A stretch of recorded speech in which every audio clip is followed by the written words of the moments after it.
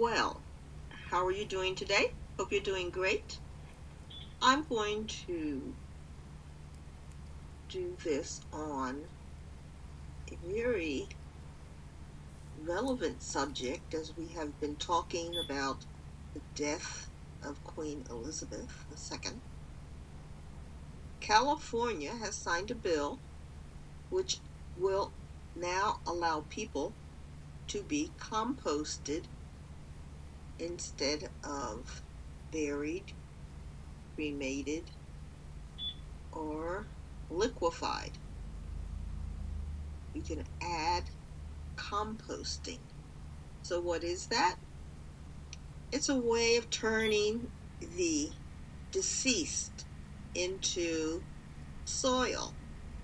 Soil that can then be taken out, given back to the family, and they can use it to plant a tree, nourish their garden, help their grass, whatever they want to do.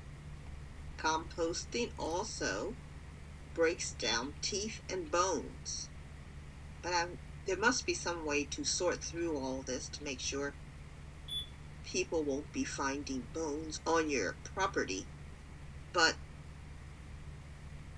not everything is made clear right now exactly what are the minuses of composting. So basically, the body would be sent to a human composting facility. The body would be put in a metal tank. Into that tank would also be put wood chips, straw, and alfalfa. Over the next 30 days, the mixture is given oxygen and periodically turned. Natural microbes in the body and organic material will raise the temperature in the vessel to 150 degrees Fahrenheit and break down the remains. Also, some solar can be used to make sure that the temperature gets high enough. It's nature doing the work, and it feels almost like a miracle, they say. The body and the materials are turned for 30 days. After a few weeks of drying, the mixture is ready to distribute in the family's favorite garden spot. How much compost can you get from a body? Well, they say that you will probably get from an average body about 1 cubic yard per person. And they say that's the amount of soil that would fill a pickup truck. Now that seems impossible.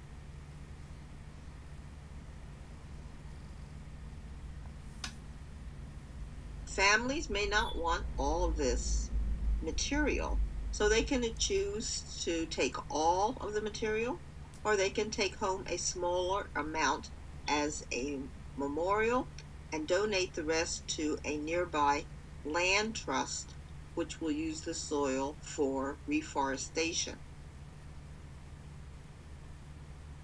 Some people want to view the body before the funeral, and because this is a natural process, the body cannot be embalmed. But they say you can do a viewing using refrigeration techniques or dry ice. A lot of the viewings can be done remotely so that they don't actually have to come in contact with the body. So that you can have the memorial service, you can have the composting, you can take home the remains in the form of soil, and that would be the whole cycle. They say one of the benefits is that you're going to save a lot of space.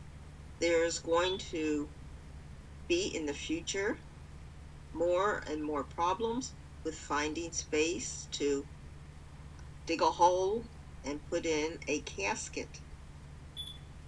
Plus, there's also the problem with having to embalm people because there are certain environmental negatives to embalming.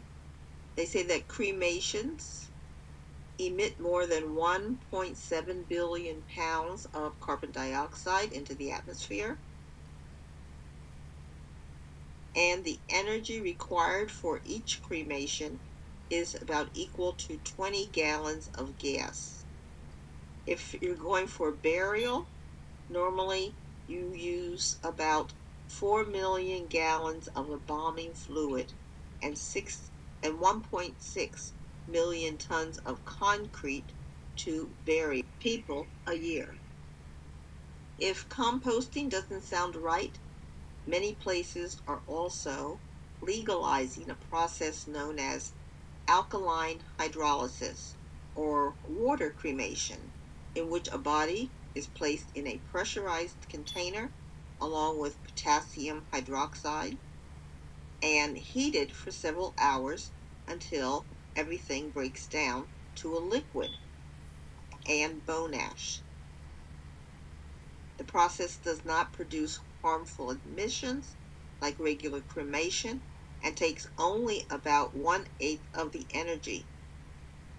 Some people are choosing a green burial, in which the unembalmed body is wrapped in a simple shroud and put in a biodegradable casket and placed directly into the ground without a burial vault. Not every cemetery allows green burial, but there are locations that do that.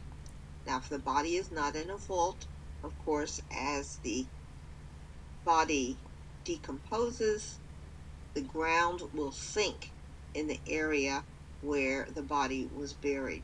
So that is an additional problem with green burials, and that is why not every cemetery allows a green burial.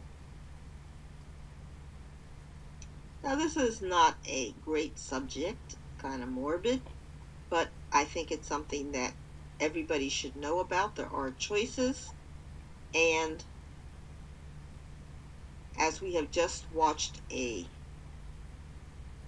number of days burying the Queen, I think it's appropriate for everybody to, at this time, know that there are alternatives to the things we normally think of as burials. So, just for your knowledge, please like and subscribe. Bye. Oh, and I wanted to add, these burials do not inform us about complications arising from diseased bodies and bodies that may have heavy-duty antibiotics or heavy-duty anti-cancer chemicals used before death. So that is another issue that has to be addressed.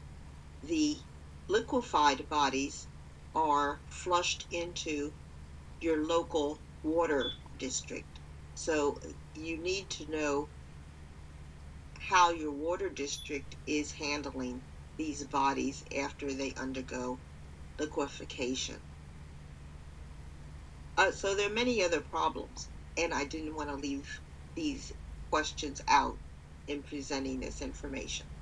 And again, thanks for listening. Like and subscribe. Bye.